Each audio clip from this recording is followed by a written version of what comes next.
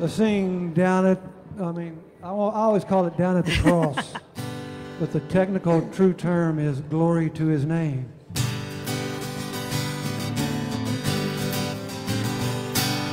Down at the cross where my Savior died, down where for cleansing from sin I cried, there to my heart was the blood applied. Glory to his name. Glory to his name. Glory to his name. There to my heart was the blood applied. Glory to his name. I am so wondrously saved from sin. Jesus so sweetly abides within. There at the cross where he took me in. Glory to his name. Glory to his name. Glory to his name. There to my heart was the blood applied. Glory to his name. Oh, precious fountain that saves from sin, I am so glad I have entered in. There Jesus saves me and keeps me clean. Glory to his name. Glory to his name. Glory to his name. There to my heart was the blood applied. Glory to his name. Come to this fountain so rich and sweet. Cast thy poor soul at the Savior's feet. Plunge in today and be made complete. Glory to his name. Glory to his name. Glory to his name. There to my heart was the blood applied. Glory to his name. Amen. You can be seated for a moment. I'd like to welcome each one here this morning to First Baptist Holland. Thankful for each one here. Just want to remind you today at 2 p.m. is the baccalaureate service for the graduating seniors of Holland High School. Everyone's definitely invited to that. Look forward to that service and what Brother Tom has for us. We're blessed to have Tom Henderson with us this morning as well. Look forward to what he's going to share with us this morning. And again, thankful for the ones that are joining us online. Look forward to when you join us here in person. And right now, Miss Nisa Walker is going to come share with us. Good morning. It's my privilege. Sorry. It's my privilege this morning to present a check from Holland ISD and the annual Holland Elementary Plant Sale to our local Holland Community Food Bank.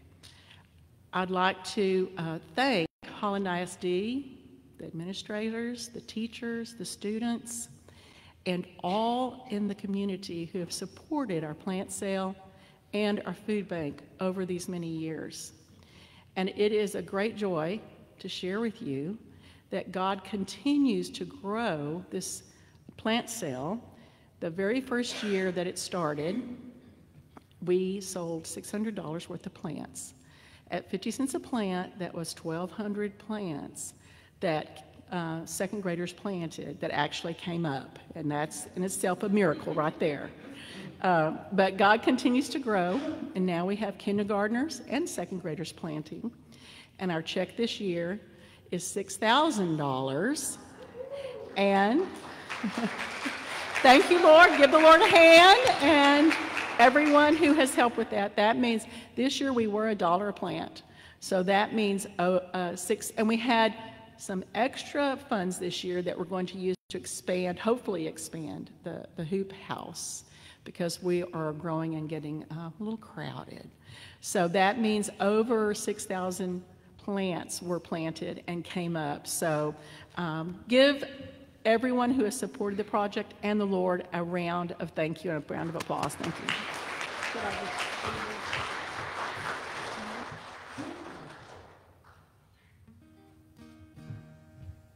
Thank you, Nisa, for that. And again, that just continues to keep growing and growing. Actually, before it happened, I was listening to a radio station, and somebody was talking about the Holland Elementary School plant sale that was happening the next day. So definitely keeps growing, and a lot more people keep knowing about it. And that's why I can't ever get the plants I want, Nisa. Anyway, let's continue to sing Amazing Grace.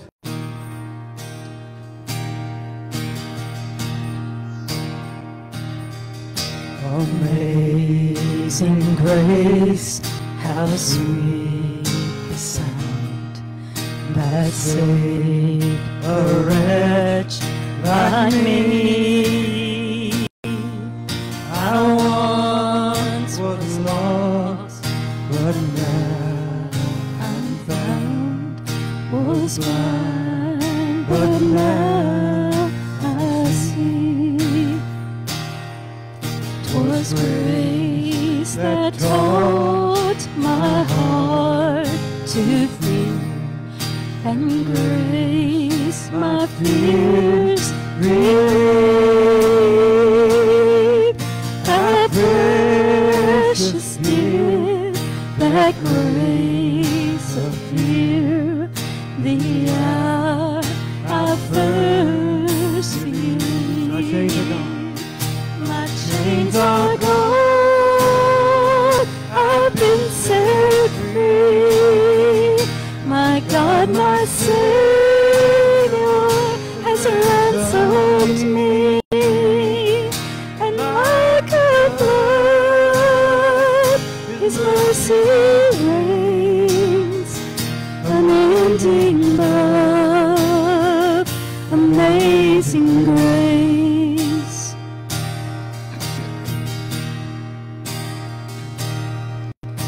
The Lord has promised good to me. His word my hope secures. He will my shield and portion be, as long as life endures. My chains are gone, I've been set free. My God, my Savior has ransomed me, and like a flood, His mercy reigns, unending love, amazing grace. My chains are gone, I've been set free. My God, my Savior has ransomed me. Like a flood, His mercy reigns, unending love, amazing grace.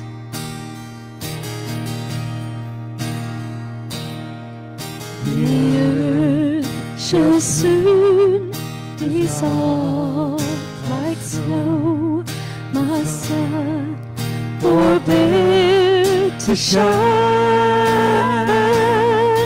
but God who called me here below will be forever mine, will be forever mine. You you are forever mine.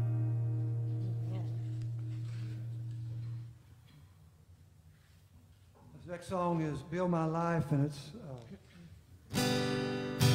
becoming one of my favorites. It talks about what I'm working, trying to do every day is build my life on who God is and the truth of His Word.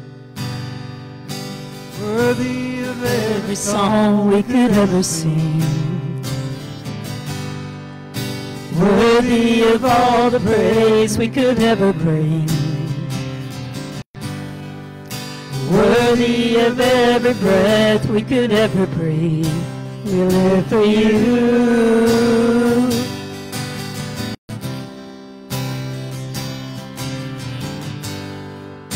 Jesus, the name above every other name. Jesus, the only one who could ever save. Worthy of every breath we could ever breathe. We live for you. We live for you. You are Holy, there is no one like you. There is none beside you. Open up my eyes in wonder and show me who you are and fill me with your heart and lead me in your love to those around me. Will build my life upon your love. It is a firm foundation. I will put my trust in you alone, and I will not be shaken. Holy, there is no one like you. There is none beside you. Open up my eyes in wonder. Show me who you are and fill me with your heart and lead me in your love to those around me. You be seated. Linda Roberts, come and bring us our scripture this morning.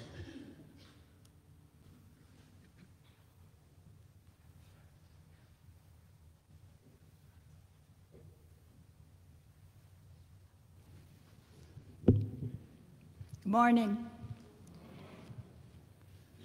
Our scripture this morning comes from Mark 2:1-12. A few days later, when Jesus again entered Capernaum, the people heard that he had come home. So many gathered that there was no room left, not even outside the door. And he preached the word to them. Some men came, bringing to him a paralytic, carried by 4 of them. Since they could not get him to Jesus because of the crowd, they made an opening in the roof above Jesus, and after digging through it, lowered the mat the paralyzed man was lying on. When Jesus saw their faith, he said to the paralytic, "Son, your sins are forgiven." Now some teachers of the law were sitting there, thinking to themselves, "Why does this fellow talk like that? He's blaspheming. Who can forgive sins but God alone?" Immediately, Jesus knew in his spirit that this was what they were thinking in their hearts, and he said to them, "Why are you thinking these things? Which is easier, to say to the paralytic, 'Your sins are forgiven,' or to say, 'Get up, take your mat, and walk'? But that they may know that the Son of Man has authority on earth to forgive sins, he said to the paralytic, 'I tell you, get up, take your mat, and go home. He got up, took his mat, and walked out in full view of them all. This amazed everyone, and they praised God, saying, "We have never seen anything like this." Let us pray. Dear Heavenly Father, thank you so much that the miracle that you performed, we can still read about thousands of years later, that your truth is still just as it was thousands of years ago. Praise the Lord for that. Thank you so much for being our Lord. Thank you so much for sending your Son Jesus, that we are able to repent and be saved and be children of God. What an awesome miracle that you gave to us. Dear Heavenly Father, we want to lift up our church today as we're in need of that perfect person. We need someone to shepherd our flock.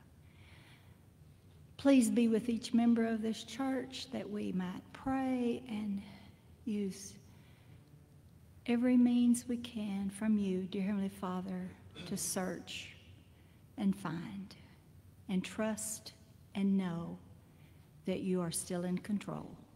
We love you, Lord. Forgive us when we fail you. All these things are in your most holy and precious name. Amen. This is our offering time, and we're going to sing a song called Hosanna. Let's all stand as we do that. For those who are taking up the offering, come forward this time.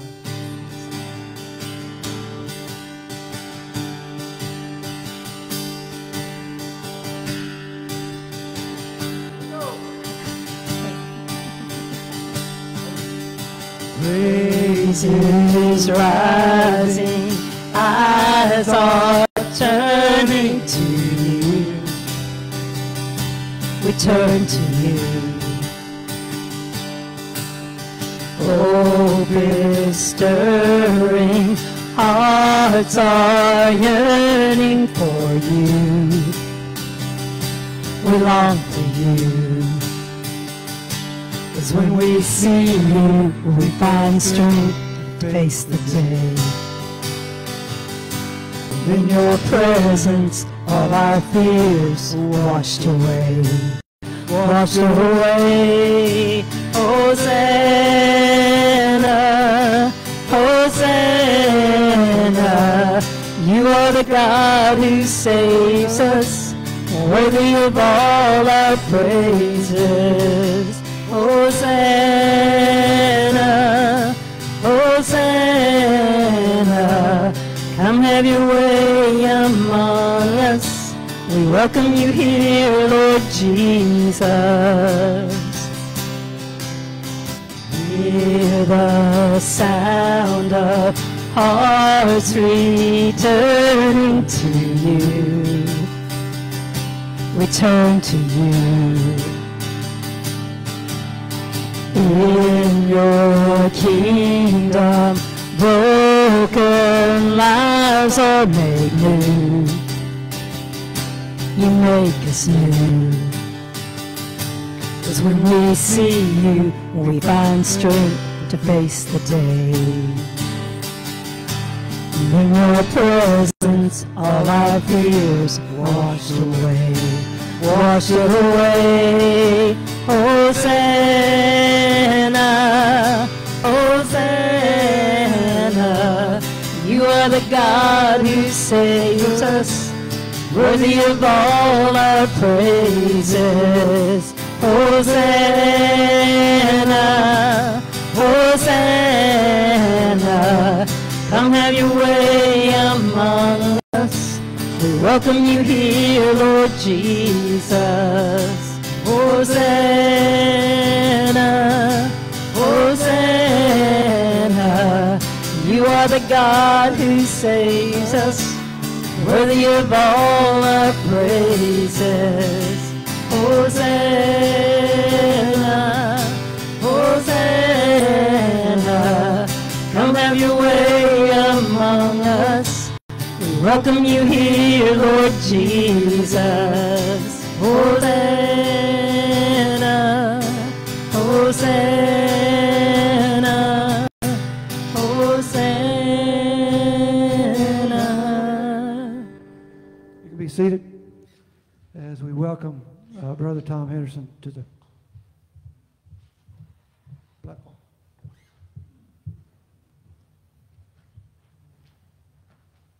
Well, good morning. I never really have understood this buffer thing here. Last night was Saturday night. I did shower, I promise you, and because it was Saturday, I chose to use soap. But so bear with me. But I'm thankful for the AV and all the amplification, and I appreciate so much you being here, whatever seat you're in.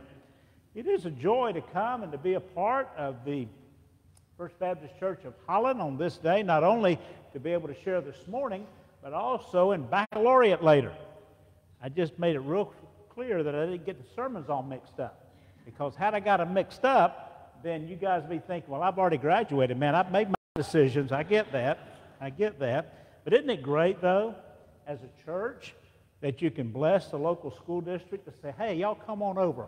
We want to share with you and bless you as a graduating class and the teachers and the administrators. And I just think it's a wonderful thing, and I'm so glad you have that privilege and that you accept it and take it as a way of sharing the light of Christ.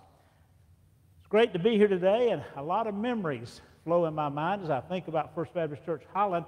Now that I'm in Medicare, I can say those things now about having all those memories and stuff. Used to I think, what's that old geezer going to say next? But now that I am one, I've learned that's some good stuff they talk about. We have 70 churches in our Bell Baptist family, and from those churches I bring you greetings this morning. You're one of 5 of our BBA churches that are currently looking for a pastor. So you're not by yourself. But as I think about my experience here with Holland, it was when I was pastoring in Temple that I came down. I've known many of your former pastors and shared with them.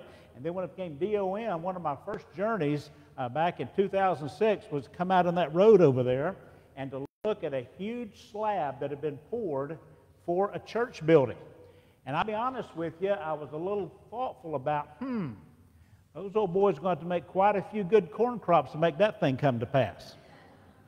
That was about the time Costner came out with Field of Dreams. But you know what? It's amazing. And I remember one of the members told me at that time, Brother Tom, this is the miracle on Dixie Street. And I said, well, concrete's pretty good stuff, but that's the miracle? He said, no, we're going to build a church on this slab for the glory of God without going into debt. And I thought, well, okay, let's see how that works out. And here we are. Dear friends, I would say praise God, because this is a miracle on Dixie Street. And as we go through the message today, I want you to be thinking in your mind, thank God for the miracle on Dixie Street. Dear Lord, let's do it again.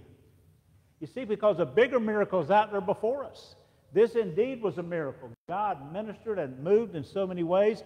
No one could have guessed. No one could have planned it out. No one could have written a screenplay for this drama that played out in this facility being built here at that time. But you know what? As big a miracle as that is, the bigger miracle is yet to come. And that bigger miracle is this.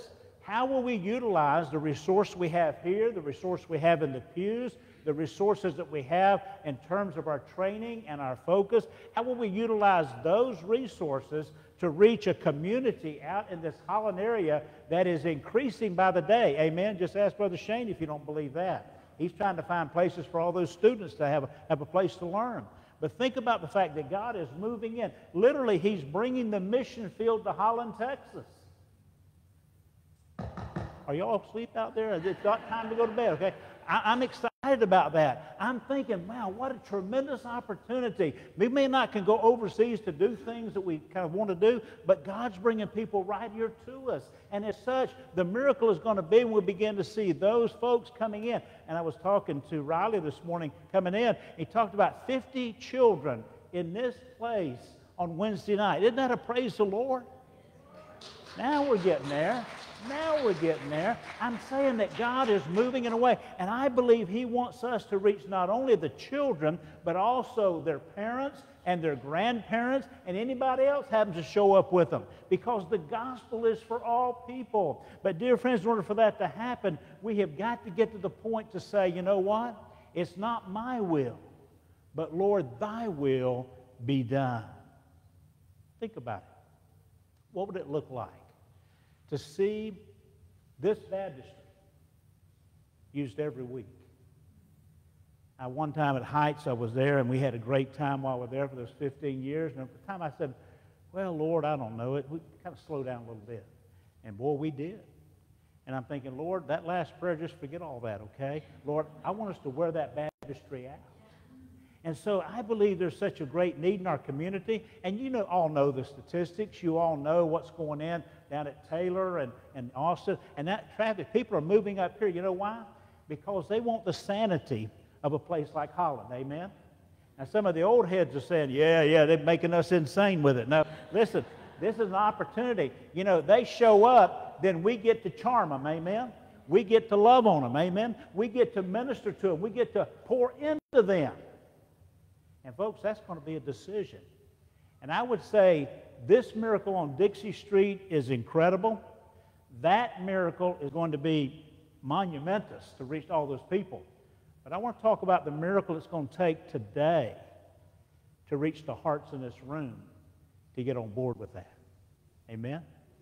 That's what happened in our text today. Thank you, Ms. Rush, for reading that. Beautiful job there. But in Mark chapter 2, we see a story here in the life of Jesus early in his ministry. He was in a little place called Capernaum. That was on the one of the towns there on the Sea of Galilee. It was also Peter's hometown. And so Peter was a fisherman. He was doing that. Remember, Jesus called the early disciples there. And so now he's going out, as was his custom, to go into various places. And he would teach, and he would preach, and he would heal, and he would just do a lot of things. And every time Jesus came to town, boy, the folks turned out.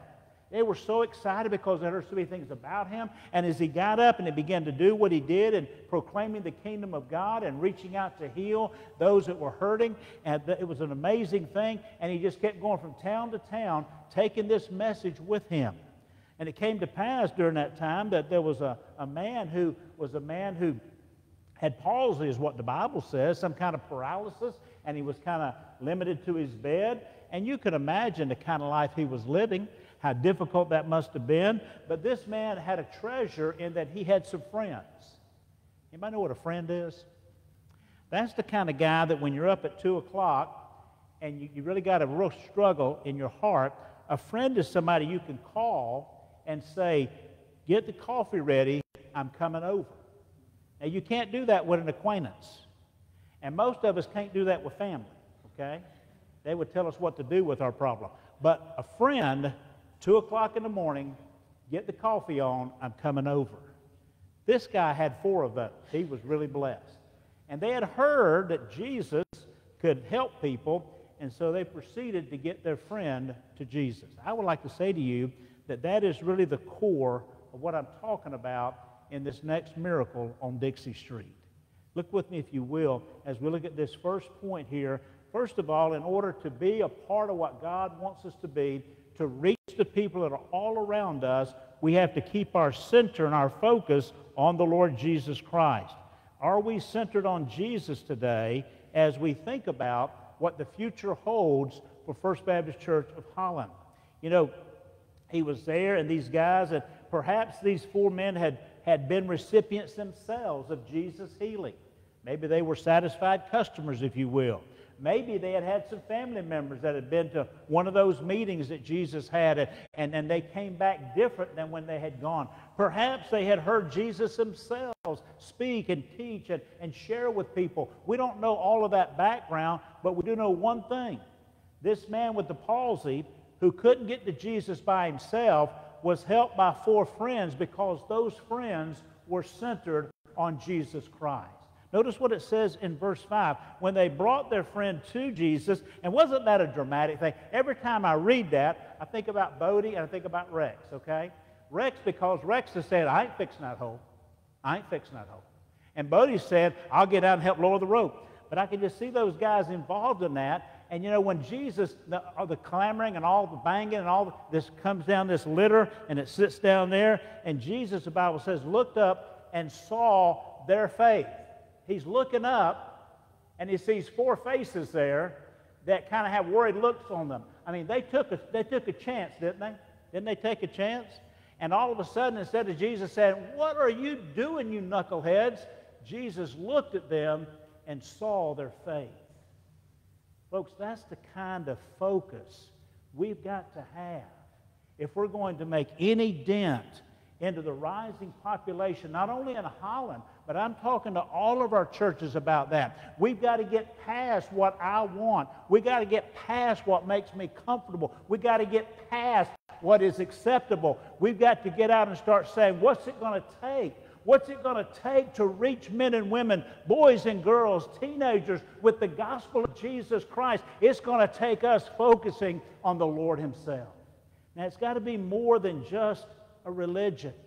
It's got to be more than just going through the status quo. It's got to be a rebirth, if you will, a remaking of our focus so that it's not about a religion of doing good things, but it's about a relationship of knowing the Master and being so captured by Him that His heart is our heart, His eyes are our eyes, His ears are our ears, and at His feet are our feet to go into the highways and hedges and compel them to come.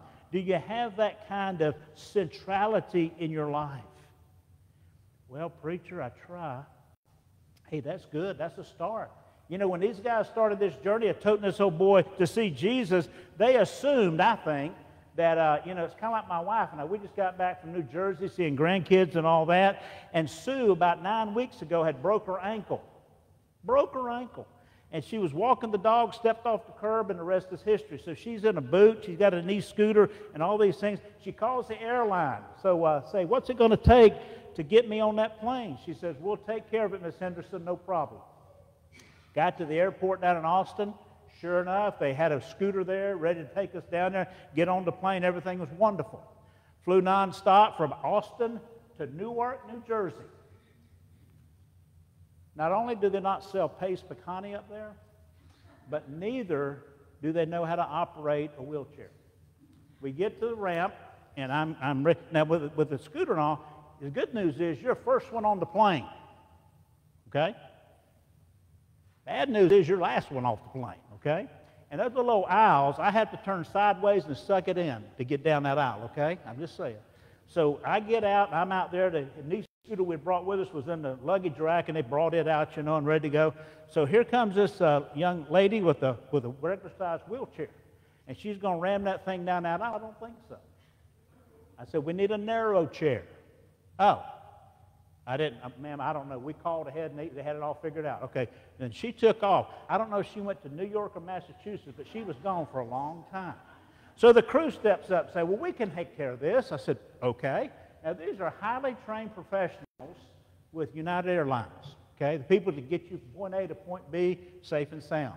So they had an emergency wheelchair thing that in case they have to evacuate somebody out of the plane, it was an aluminum contraption made up of bars and straps and pads, and it was all in a big wad. They pulled it out of a container somewhere, and they got to working on it. And they worked on it. And they worked on it some more. And finally, this little guy came back from Massachusetts, wherever she went, and she comes bebopping up with a narrow scooter, okay? And I said, guys, let us get by you here. And they're still working. We went down and got Sue and brought her out. And I'm thinking now, I'm glad they know better how to fly that plane than to work that contraption, because we would have been in trouble. Anyway, we got it and got all that cleared away. But you know, when those guys brought Jesus and brought this paralytic to Jesus, I don't know that they knew what they were getting into. And they thought, well, maybe somebody will see us and we're disabled here, and they'll let us park in front and walk right in, you know. No. These were people coming to see Jesus before they got changed, okay? They're just coming to see the show, okay? And so they're all crowded in, and you can't walk, that's tough luck. I'm going to see Jesus, you know. So again, they had to work through some attitude. So they got to thinking. They had an emergency business meeting there and said, what are we going to do? Well, we don't want to bring him back because we haven't helped him. And there's no sense in starting a fight with all these people because they'll whoop us. So what are we going to do? So one of them said, let's do the unexpected. Let's get up on the roof, make a hole, and let him down. Now that's kind of like the admiral. One time during World War I, they were trying to figure out how to deal with the U-boat crisis, because the Germans had these U-boats and they were sinking ships and it was bad stuff. And so they got together, all the big wigs in the military got together, and this admiral said, what we need to do, we need to boil the ocean. Those U-boats will pop to the top and we can shoot them. His subordinate said, sir, how are we going to boil the ocean? And the admiral replied, look, son, I came up with the answer. You figure out the details. And so these guys were working, let's get up on the roof, but how do we do the details? So evidently they carry a roof removal kit on their person. And they got up there, and these roofs are packed earth, they're thick. I mean, they're hard to get into. And so they're up there, now Jesus down here preaching, teaching, healing, ding, ding, bing, bing, bang, bang, bang. Sound like a hailstorm going on while they're trying to do that. And all of a sudden, this stuff on the inside starts falling down, and I'm thinking they move people out of the way and looking up, and no one arrested them or run them off because nobody ever done that before. They were just kind of shocked. What's going on? Well, they got a place big enough, and they were able to let the guy down. And think about the faith that must have took for that guy on that gurney, you know? I mean, did they tilt him? Did they dump him? I mean, just think about, he's probably hanging on and strapped in for the ride, you know? And here they come, roll him down, and Jesus looked up and saw their faith. Now, folks, would we have that kind of faith to get our neighbors who play their music loud, to get our neighbors who throw their beer cans in our yard, to get our neighbors whose children run around like a bunch of wild Indians? Do we see Jesus clear enough that we see beyond our comfort level into what it means to get those neighbors to Jesus? An amen or no me? Folks, listen, that's where the rubber hits the road. People are not moving in here, for the most part, like us. People are moving in here for economic reasons. They're moving here for work reasons. They're moving here for, well, who wouldn't want to come to Texas? Amen? They're moving in for all kinds of reasons, not necessarily for their lives to be changed by Jesus Christ. So we're the ones, we're the bridge, if you will. We're the ones that's going to step between. We're going to be up top. We're going to be lowering them down. We're going to be seeing them, greeting them, and bringing them to Jesus. We're going to be the ones that say to them, there's a better way. We're going to be the ones living a life that shows the difference. We're going to be the ones who bring them to Jesus. Well, I don't like them, don't want them, don't care about them. You know, I used to feel that way. When you used to talk to me before I came to Texas, I didn't want to come to Texas. I was in Florida and I was happy. You say, well, what can make you happy about Florida? Trust me, I was happy. But then God said, Tom, you're going to Texas. And that was back in 1978. Now I am one, okay? And you know, my daughters and my son, they've all moved to the Northeast. And I didn't lose anything in the Northeast. But you know what? I've got 2 grandchildren now with one on the way. And so I say, you know, when I go up there now, I don't go up there mad. I go up there happy because I get to see Luca. I get to see Claire. I get to see, well, I will see. I saw the bump this last time, but I will see the third one. And you know what?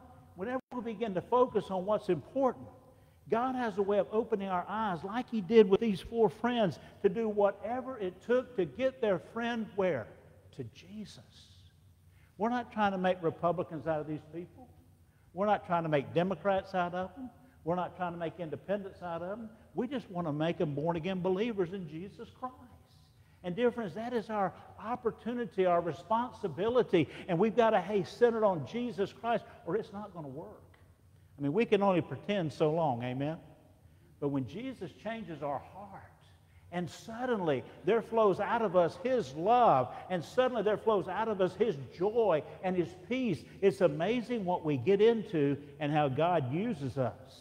But there's a second point here as we think about this next miracle on Dixie Street. First of all, secondly, we've got to be committed to each other. Now, do you reckon those 4 fellows were all alike? I doubt it. I can imagine one of them being a bit plump. I can imagine a couple of them probably skinny as a rail. And I can imagine somebody else in some other shape. They probably had different opinions about things. They probably had different ideas about things. It probably took them 10 minutes to figure out how they was going to carry him to start with, and another 30 minutes how they were going to get him down that roof. But the point is they worked together to get it done. Think about that. There was a shared vision that these guys had. There was a shared effort that they put into it, but ultimately a shared faith that Jesus recognized. Who is it that you work with to bring people to Jesus? Who is it that you're praying with to pray that God would break through the lostness?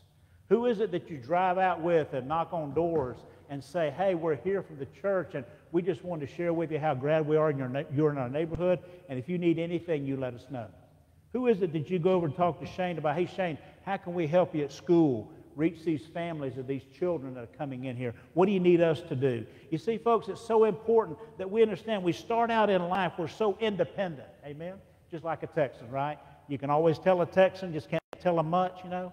But that idea of being independent, you know, and we're our own man, our own woman, that kind of thing. And then we meet Jesus. And what happens? We become dependent. Isn't that wonderful? We're no longer looking at ourselves, we're looking at Him and dependent on Him. But there's another step in that maturity process in spirituality, and that is that we become interdependent. That is, we begin to realize that I can't do all this by myself, but I need my brother, I need my sister, I need folks helping me and working together. I need to help them, they need to help me. And just like these four got together to bring this man to Jesus, how are we ganging up on the lost world around us? How are we ganging? What's your Sunday school strategy to reach people? What's your strategy as your working crew, your building and grounds committee? What's your strategy to reach people for Jesus? What's your classroom strategy? Folks, listen, we need each other to do what only can be done. It's an amazing thing. Peter in 1 Peter 2 says, but you, he's talking about the group there, you are a chosen generation, a royal priesthood, a holy nation, His own special people, that you may proclaim the praises of Him who called you out of darkness into His marvelous light. And he's talking there, it's all about plural. It's not just about me. It's not just about you. But it's me and my family. It's me and my friends. It's me and those that I hang with. All of us. What is our strategy to get people to Jesus?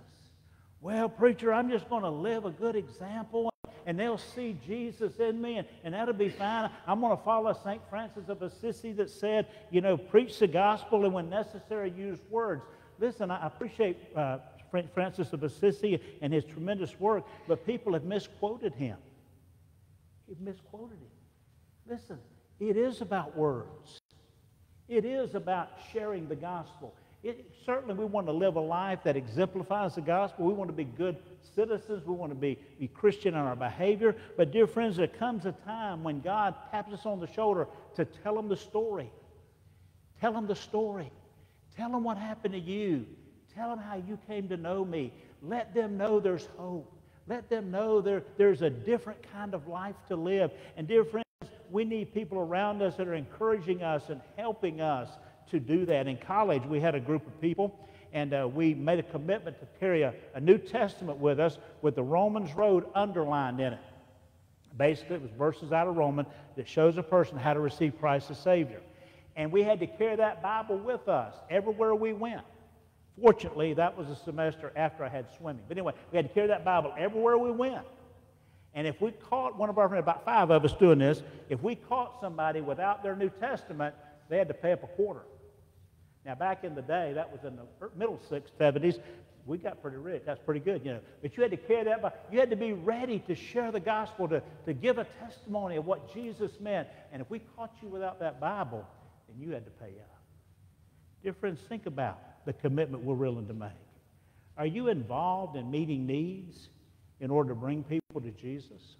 You know, it is a process, I understand that, but it always has an end in sharing the gospel. Sharing the gospel. You know, as you're searching for a pastor, and that is an important thing. You need a pastor, absolutely. Every flock needs a shepherd. But here's the thing. In Baptist life, Baptist theology, Baptist polity, one of the things that we stand out with is that we individually understand that God has called us, each one of us, to a ministry. And that ministry always culminates in leading people to Jesus. I love what you're doing here with the food pantry. And man, I didn't know plants could fetch that much. That's incredible. Now, do those come with a guarantee, by the way? Can they get a refund? No, okay, I understand. Well, that's my problem. I can buy great-looking plants, put them in the ground, and you know what? I'll pay HEB to get something to eat. But anyway, the thing is, this idea of keeping focus and the reality that God has called us during this time of searching for a pastor, what I'd encourage you to do is keep doing what you do. Keep doing what you do, and others join you. Wouldn't it be great for a pastor to come and say, well, I'm ready? He said, hey, pastor, we're over here. Come follow us. Because we're already reaching the community. We're already reaching out to people. We're already inviting people to come. And pastor, you come lead us and train us and help us, but we got this. We got this. And that's going to be such a great blessing to that pastor to know that you're ready, willing, and able as a team to reach people. And then the last thing I want to share with you, not only have we got to keep this thing centered on Jesus, not only do we have to do it together and figure out how to get along with each other better, but we've got to really ask ourselves the question, do we really care about people? Now, before you oppose that and get all upset and bent out of shape, let me ask you a couple questions. When's the last time you presented the gospel, your testimony or just a kind word, you presented the story to somebody to receive Christ? Don't show your hands up. I'm just asking the question. Who is on the list that you keep in your prayer journal of folks that you're praying for who will be saved, and you're praying for opportunities to speak to them? You see, folks, we talk about caring about people, and if there's a tornado, man, we rush in with disaster relief. We try to help them out and all. But who's there telling them about Jesus? Who is it that goes out in the workaday world with a song on their lips, a love in their heart, and a testimony in their words? God is calling us during this time, and I pray that we'll hear that call, that we need to be the ones who love Jesus with all of our heart, mind, soul, and strength. But the second is likened to it, that we love our neighbor as ourselves. As you're thinking about your neighbor right now, that's the guy I mentioned a while ago that plays his music too loud and throws beer cans in your yard. Is your first response to call the police or to pray and ask God to show you how to win him? Is that amen or oh me? Where's our heart for reaching people? And again, I'm not picking anybody out in particular, but my question is, I believe if that heart was there, we would see a church growing and developing and filling out more so in the absence of a pastor than perhaps with a pastor. I've known many of your pastors in the past, and I know they have shared this with you. I know they have modeled it for you. I remember one of the first things that Frank did, he came, and it was National Day of Prayer, and he said, we're having a drive-by prayer time. And most folks thought that was kind of unusual. But I thought it was kind of cool, so I drove all the way to Holland to come by the drive-through prayer. I just told Frank something like I was on my way. But the idea was, that's a great idea. Trying to let the community know we care. Remember Brother Randy, as he would reach out in the community with different aspects and things. Dear friends, we can carry that on without a pastor. Now, not for long. I understand we'll get a pastor, but I'm saying don't just stop right here. Don't just wait for somebody to come to do the work. God has called us to do that work. As you begin to minister to people, you begin to share the gospel with people, it changes everything and everyone who is involved. You know, it's interesting, in a couple hours, I'll be preaching another message here. I promise it's a separate message. And you're thinking, boy, preacher, I hope you give it to them seniors. Okay. You pray that directly, okay? You know the message I want to give those seniors? We'll talk about making choices. And here's what I want to say to them. You guys want to see what good choices are? Look at the people who go to this church. That's what I'm telling them. Now, are they going to snicker and kind of laugh? Or are they going to say, preacher, you're right. These people make good choices. I want to challenge you to make that declaration I'm going to give a reality. And I want to challenge you in the days, the weeks, the months ahead, regardless of what the pulpit committee is doing and all that kind of stuff. I want to encourage you and challenge you, go forth into the highways and hedges. Reach people.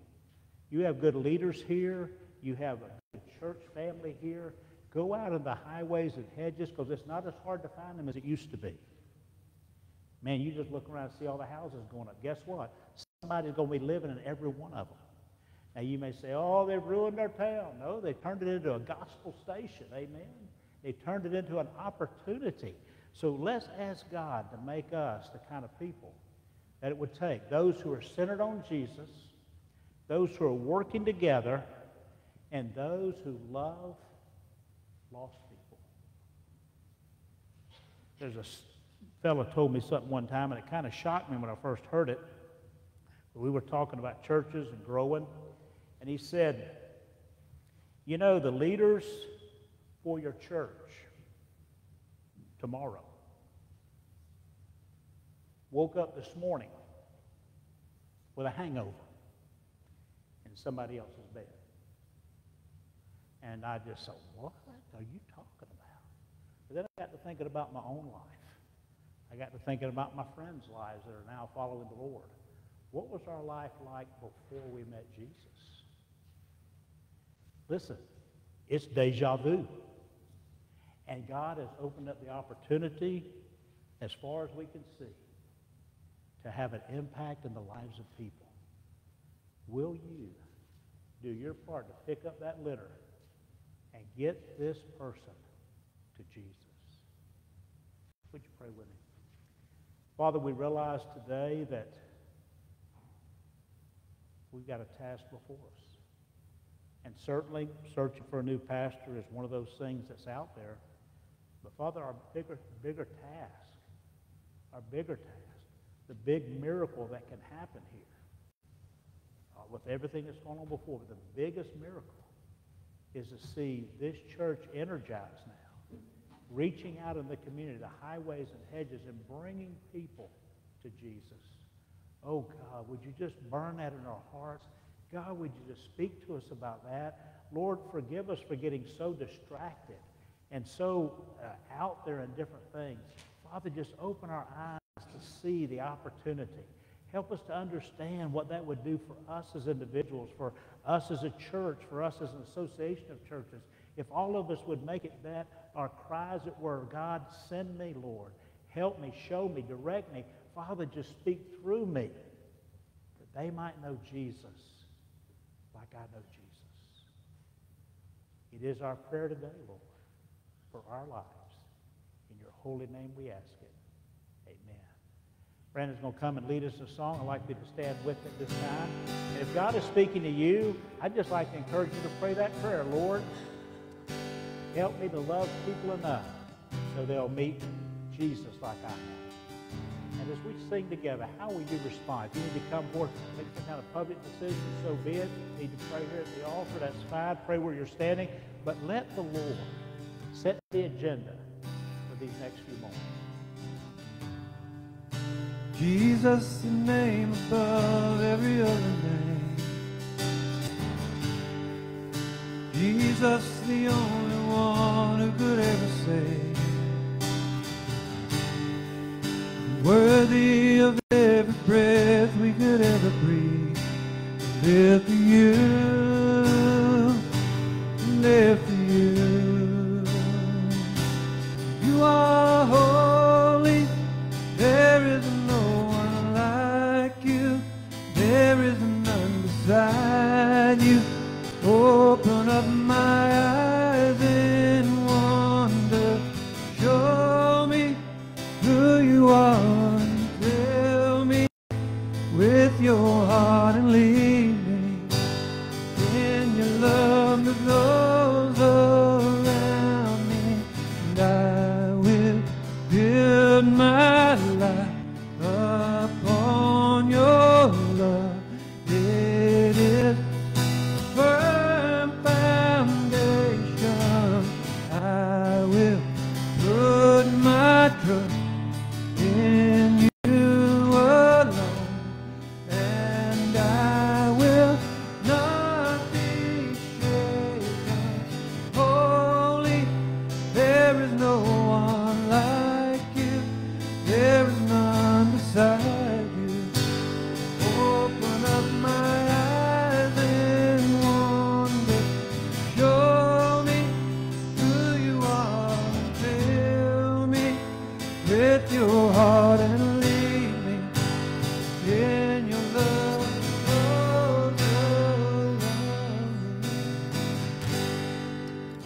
thank you so much for being with us. Pray for the service at 2 o'clock today. We're looking forward to God speaking to hearts and lives. And I guess that anything else, Brandon? Anything else? We're good to go? Brother Clint, would you mind voicing our prayers? We're dismissed from here, please.